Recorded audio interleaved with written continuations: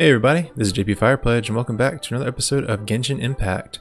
So last time we were going through and we were fixing up the trebuchet with for Zhongli, trying to find ourselves a Kokogo. So sorry about the weird cut in that last video. I realized it was running pretty long, so I wanted to make sure that the two videos, one wasn't like 50 minutes, one was like 10 minutes or anything like that. Yeah. So I'm gonna go ahead and let you guys drop back into that video, and I will see you guys at the end of the video. Or another little cut ending there. Have fun. Alright, I'll see you guys there, and bye. These parts look useful. One moment. I will try to repair the device. It is done. The Guizhong ballista is more intricately designed than I thought. Ooh! Now how do we turn it on? It's easy enough. We simply need to do this. Look, it even has a scope. Over here we have nothing. And over there, more nothing. Hey! Just what do you think you're doing? So you fixed up this turret because you're planning to do what, exactly? Not a turret. A Guizhong ballista. Also, kindly state your name before you ask a question. It's just good manners. Ha! Are you blind or something? You're looking at the leader of the treasure hoarders, old man. This area's supposed to be chock full of hidden treasures, but you can't get anywhere near them with this thing keeping watch. It might look like any other mechanical device, but trust me, it's got a mind of its own. Last time we approached the mountain, it nearly skewered one of our guys. A few of us risked our lives to disarm it, which amazingly we managed. And then we turn our backs for 2 seconds, and you've already gone and repaired it! The next thing you'll be repairing is your faces! And that's if you get out of this alive! Tut tut. Vandalizing the legacy of an Adeptus for selfish gain. Disgraceful behavior. It is not we who need reprimanding, but you. Zhongli gonna spank him. Or he's gonna make me do it. Let's see, he's gonna make me do it. Alright, so I'll show you Lisa real quick. It's gonna be pretty good for her, honestly. Everyone's electro-charged. So if you're able to charge up, like you see they have a little number on them. If you're able to continually charge this ability up, you can do these gigantic like hits like this. See, everyone took about 400 damage, and my normal autos are about like maximum of 70 to 100. Kind of crazy. I don't know, it's like, I think that there's way better characters that I could use with her, honestly, instead of her, but she kind of works right now. You guys have been paying attention to like the notices they put out. They're actually going to give everyone free Fischl coming up soon. She's one of the better characters for everyone to use, so I'd recommend you guys pick her up. And if you don't like Lisa and you want to use this sort of team where you got a Cho from it, I would definitely recommend swatting her. I'm thinking I'm going to slot her in because a lot of people say that her and Zhang is like, or in Zhang, sorry, is like the comp early if you don't, if we're like the free-to-play comp in a lot of ways, like assuming you don't get any roles, essentially.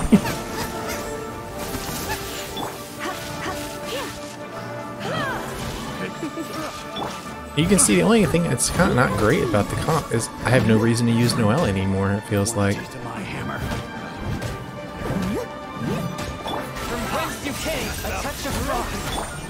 Surrender and will be gentle.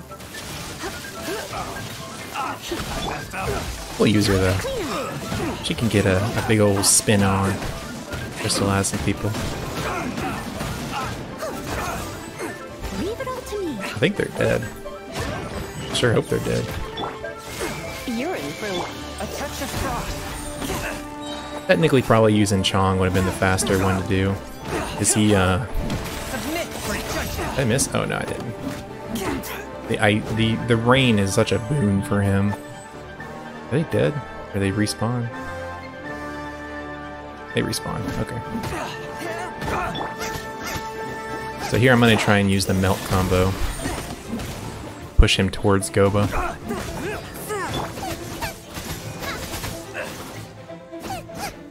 A lot of damage. A lot of damage. Alright, where's the last one? You like fall off the edge and just sitting down here? Where'd you go, buddy? He's in this place. How'd you get here, man? Leave it all to me. You're in for a little.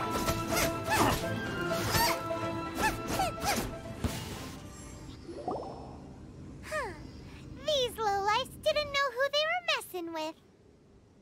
Troubling ourselves over this rabble is not worth the time. We should focus on our contract with Chi-Chi. Oh yeah, that!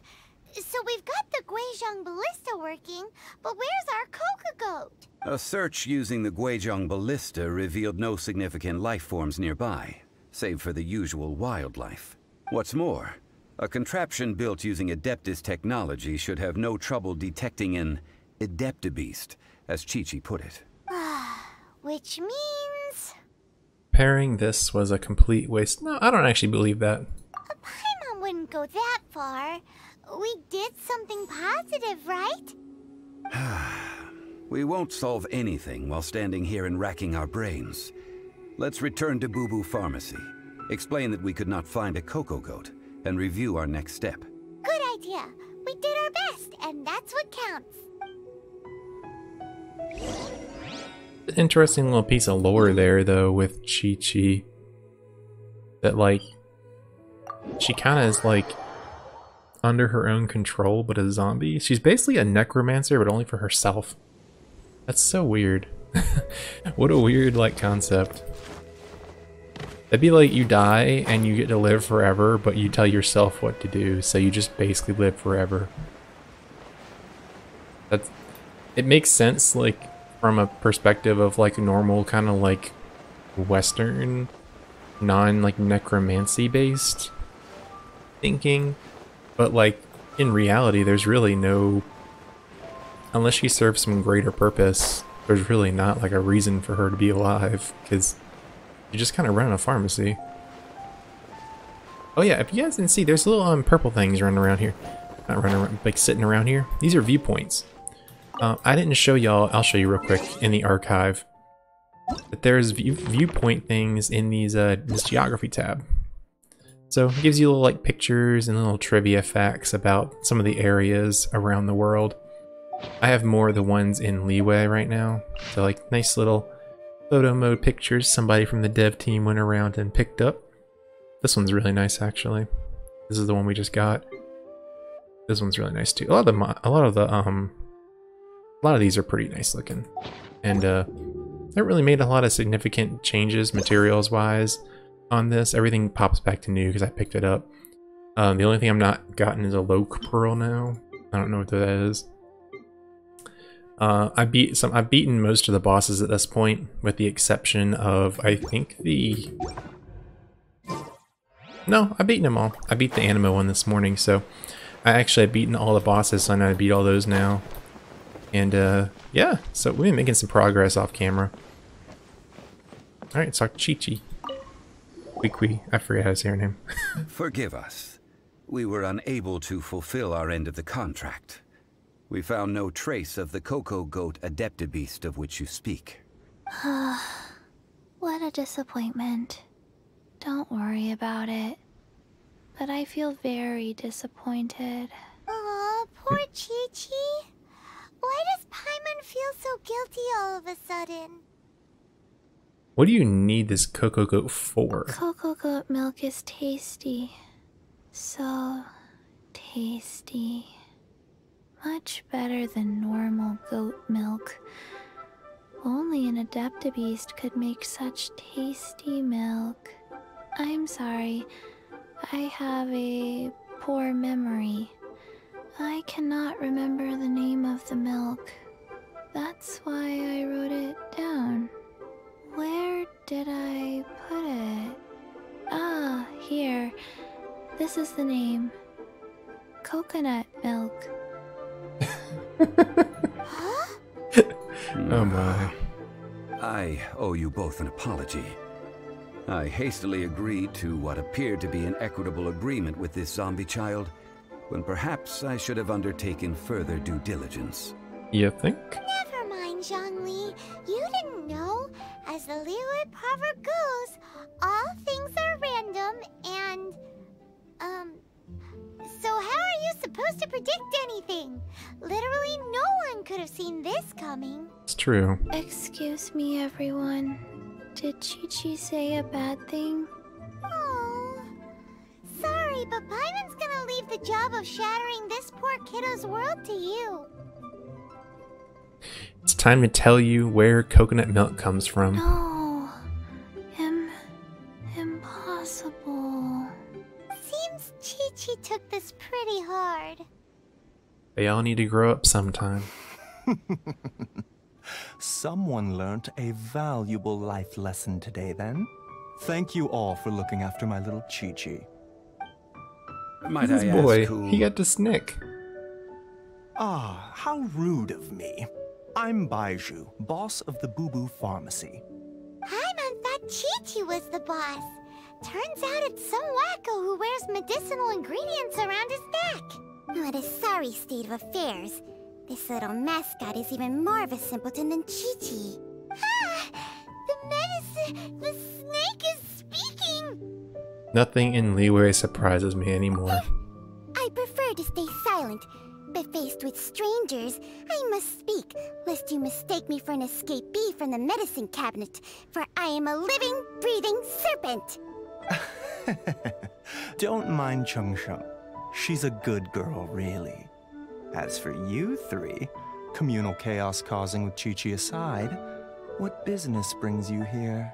Do you sell everlasting incense in this fine establishment? Everlasting incense? Why, of course we do. Whew, at last! Things are finally starting to come together. 3 million mora. Top quality. Guaranteed. You might as well just rob the Golden House. Aw, too bad the Chising have taken it over for now. Security will be tighter than usual. 3 million. An innocuous number in and of itself. Though practically speaking, it could be a hard sum to come by. It's a crazy number. We'd never be able to make that much mora. And as for Mr. Zhang Li, he's around 3 million short. Yup. This is correct. What are No we shame. gonna do? Is this the part where we go crawling back to child? Yup. That's what I'm saying. Coco Goat! Coco Goat! My sides hurt. Oh my goodness. I cannot believe you fell for that. Hey, less laughter, more sympathy. I'm almost in tears over here. Thank you. That was the best laugh I've had in a long time. In return, I'm more than happy to sort out this mess you've managed to get yourselves into. Excuse me, sir. Dr. Baiju, isn't it? Truly honored. I'm Child, one of the Fatui Harbingers. Forgive my audacity, but I see a great many opportunities for us to collaborate in the future. If Boo Boo Pharmacy needed a stable supply of, say, coconut milk, the Fatui could help by setting up a robust and speedy distribution network. Strange. I knew the Fatui infiltrated businesses with seductive deals, but so much fuss over coconut milk? Coconut milk. Baiju, quick. Chi-Chi wants coconut milk. Ah, yes, of course, Chi-Chi. Anything you want. Thank you, child. I look forward to a successful collaboration in the future. I can give you a discount on that everlasting incense, too. Let's say 2,990,000 mora. That's like zero difference from 3 million! 2,990,000. Also an innocuous number in and of itself, though practically speaking, it is a whole 10,000 less than the original sum of 3 million. Well, now that this is settled, we must head back to Yujing Terrace. Mr. Child, Dr. Baiju, little Miss Chi-Chi, see you soon. Zhongli literally over here taking the worst deals possible. That lot is an absolute riot. Honestly, I can't remember the last time I laughed so hard. So, you've been eavesdropping, I hope? What have I missed? Yes, Master Child. They spoke of the Qixing taking the Golden House. Well, well, well. Ningguang and her Qixing cronies. What else would they be hiding in the Golden House, if not the Exuvia? I apologize, but I warned you, didn't I? As the old Liyue saying goes, the walls have ears. Well, we already kind of knew he wasn't really a good guy, but that kind of cements it. Kind of want to talk to this chick again. This is good. There will be coconut milk from now on. Yes, it's good.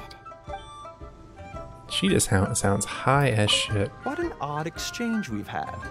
Well, I look forward to your patronage in the future as well. And that sound is the laughter of a man who's found new people to fleece. Consider yourselves warned. So this guy is the first, y'all see, on his pants, how he has, like, Chi-Chi over here has, well, she doesn't have one on her actually, but how Zhongling has the red on her little tassel on her side right here. He's the first guy we've seen who has a green, so he has Dendro.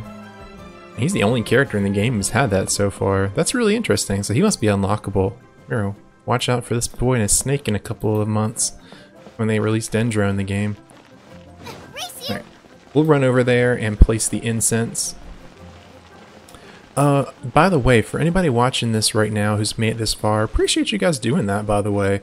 I saw one of the videos we made, the oh, let's teleport. The one for opening the wishes, where we opened about 50 of them, got like a pretty good amount of more views than I've pretty much ever gotten on a video before. So thanks to any of you guys who watched it, who are also watching this part. Definitely is very nice. Makes me a little more motivated to continue making stuff like this. It's just kind of for fun for me, obviously not making money off the views that I make, obviously, but it's like, it's kind of cool. It's kind of gives me an idea what y'all really want to see, and like what parts and things y'all really want to, yeah, just see more of. So I appreciate that. Just wanted to say that real quick. Well, as it stands, we've hired helpers, and we've acquired the everlasting incense. The completion of our preparations is not far off. Woo! Finally! Well, traveler, have you gained anything from our adventure so far? Been odd. Odd? Are experiencing the struggles of the poor. Which is it, I wonder? The questions that such travels raise are ever so complicated. Well, I'll leave you to ruminate over it yourself. As to remuneration for your help, I've decided to treat you to a meal. Zhongli treating. Yes, don't worry. I will remember to bring the Mora this time. Okay. Tonight, I shall take you both to an old hole-in-the-wall, praised throughout Liyue. Hole in the wall? As in a cool restaurant? Indeed. Let us meet near the harbor, at third round knockout. Neato. The long goodbye. Okay, so we gotta wait a little while.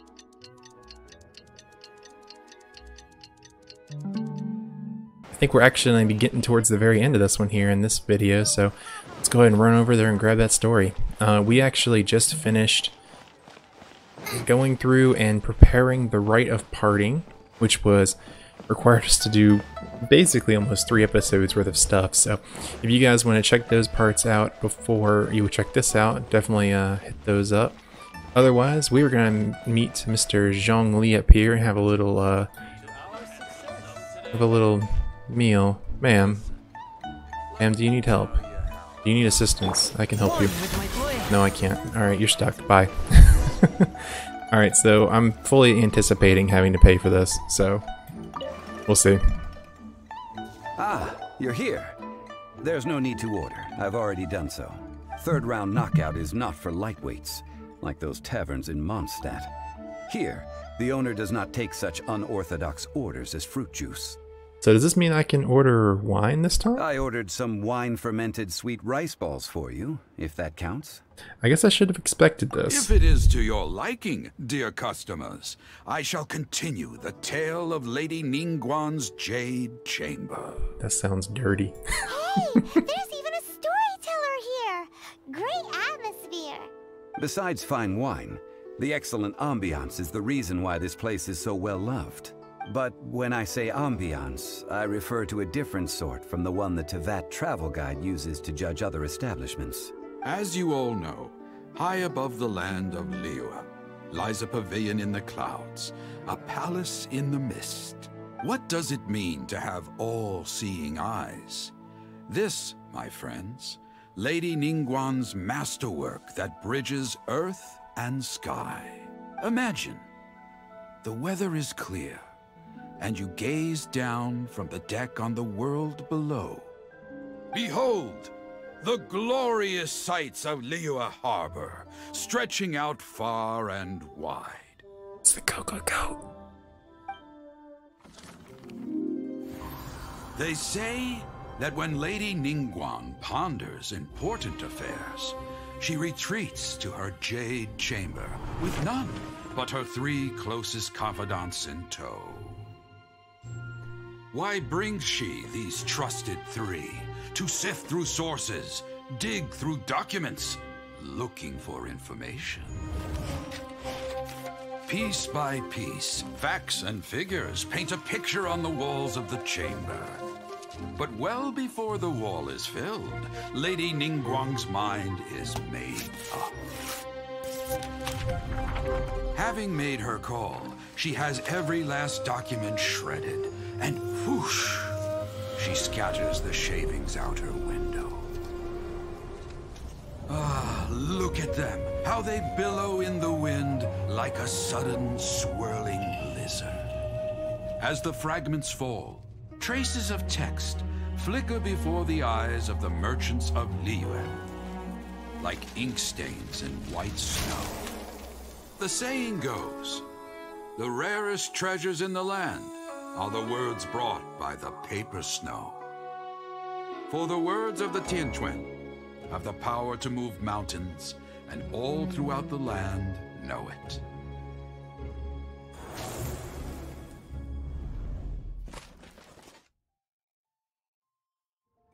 These are but scraps of paper, and yet they guide Lady Ningguang's hand. Such is their value. Merely grasping 1 or 2 of them will surely gift you a fragment of her wisdom, enough to stay a step or 2 ahead of your peers. Tianquan Ningguang. Feels like we're hearing this name a lot. Liyue locals talk about her. The Fatui hate her. She's most likely the one who hid the Exuvia, and we saw her at the Rite of Dissension. Huh. Paimon wonders what sort of person she is. At last I have found you. You who returned from Jueyun Karst. Who's there? Paimon, we gotta go. Wait, I am not with the Millelith, nor am I here to claim your bounty. However, I am an emissary of the Liyue Qixing. My name is Ganyu, secretary at the Yuehai Pavilion, and I have come specifically to meet you.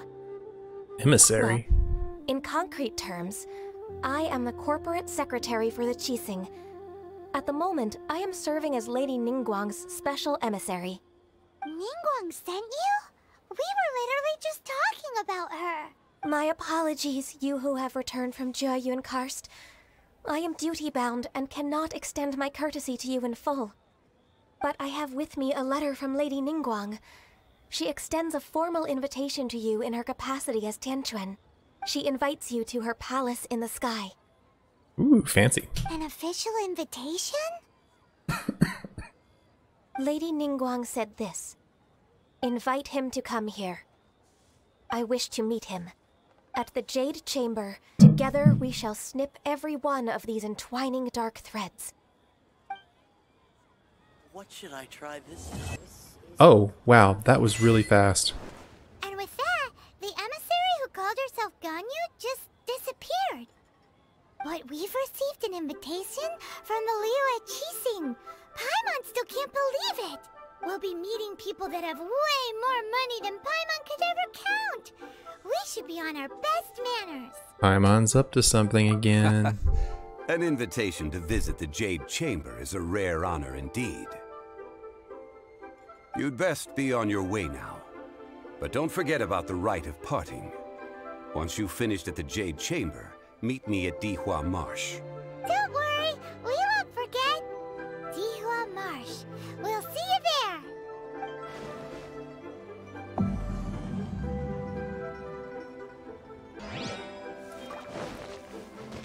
Okay. Well, I'll be honest with you guys, I didn't anticipate being able to just like finish that so fast. Alright buddy, so that is going to be it for today's episode of Genshin Impact. I'm back again, by the way. Hey, how are you guys? This is Jonathan from the intro, actually.